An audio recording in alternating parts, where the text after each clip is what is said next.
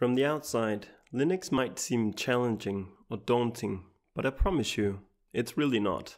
In this video, I want to answer 3 simple things. Why people use Linux, what Linux even is, and how you can get started with Linux in an easy and chill way. You won't become a Linux expert by the end of this video, and neither am I, but you will feel comfortable enough to get started, and that's really all you need.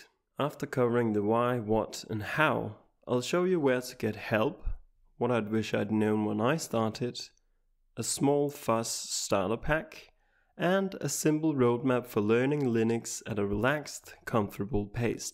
I hope you enjoy. So why do people use Linux? Here are some reasons. 1. Privacy and control. Many people are tired of feeling watched. On Linux, you don't have to sign into a Microsoft account or Apple account. There's no built-in advertising, and you decide what runs in the background. It feels like your own computer again, not something you're borrowing. 2. Giving older hardware a second life. Linux can make older laptops and desktops feel surprisingly fast. Machines that struggle on Windows or can't even run newer Mac OSs can still be totally usable with the right distro. That saves money and keeps good hardware out of the bin. 3. It's actually fun to use. Linux is different, and that's part of the appeal. You can change how it looks, how it behaves, and which apps you use. You learn small things over time, and that's genuinely rewarding. And the best part, you don't have to fully switch at once. You can try Linux in a VM, on a spare laptop, or from a USB or external SSD before fully committing. I highly recommend this approach. Okay, what even is Linux then? Linux isn't the whole operating system. It's the kernel, the engine that handles hardware, memory, storage, and all the low-level stuff you don't see. What you actually use day to day is called a distro, short for a Linux distribution. It's the desktop, installer, app store, update system, and everything that makes Linux feel like a complete operating system. Here are some examples of popular distros. Linux Mint, which is familiar and very beginner friendly. Ubuntu, that has huge community support. Fedora, it feels modern and it's very up to date. There's no one best distro. There's no distro that's best for beginners. It's all about finding a distro that suits you. There's also the terminal. It's powerful, but you don't need to live in it.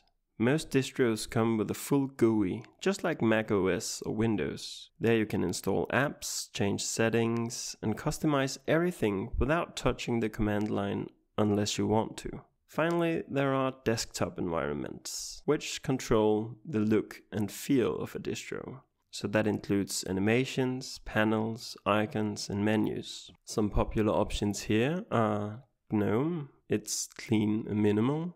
KDE Plasma, which is extremely customizable. Then there's Cinnamon, which feels familiar to Mac and Windows users. Then there's XFCE, which is lightweight and known for being good on older systems. So when you hear Linux, it's not one thing. It's a set of building blocks, the kernel, the distro, and the desktop environment. So the first step of installing Linux is to decide on a distro. There's no right beginner distro.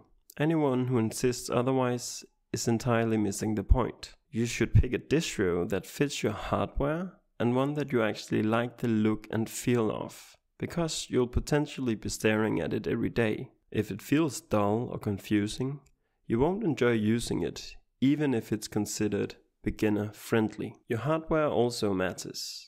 Some distros run better on older devices, and some work best with newer hardware that benefits from the latest kernels or driver support. A quick search for your laptop or desktop model can save you a lot of frustration.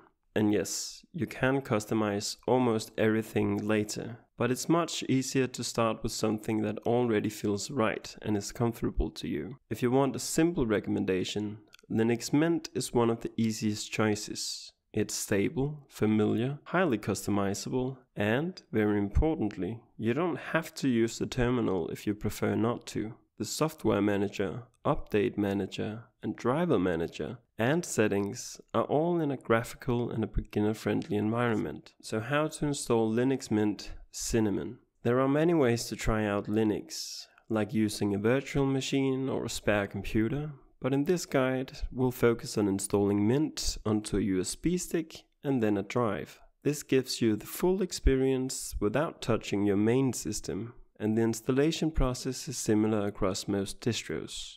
So first we need to download the Linux Mint Cinnamon ISO from the official website. Then we use Balena Etcher or Rufus, which is basically just software that lets you write this ISO image onto a USB. When it's ready, restart your computer and boot from the USB. On most PCs you have to press F12 or F10 or Escape, and on Macs you hold the Option key. A note here, you may need to disable Secure Boot in your BIOS, as some systems won't boot Linux installers unless it's off. When Mint loads, you'll land in the live environment. Here, basically everything is running from the USB. You can test things out, but when you're ready, click Install Linux Mint. Then the installer will walk you through language, keyboard and disk selection.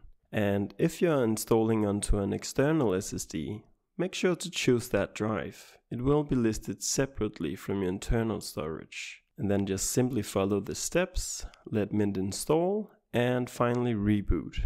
After installation, you'll land in the Mint Welcome menu, which gives you quick access to documentation, layout options, and settings. The first thing you should do is to open the Update Manager and install all updates. Mint may also offer to install additional drivers. This might be the case for older Macs that are missing a Wi-Fi driver, for example. Once that's done, you can start exploring Mint and installing some apps. So how do you install apps on Mint?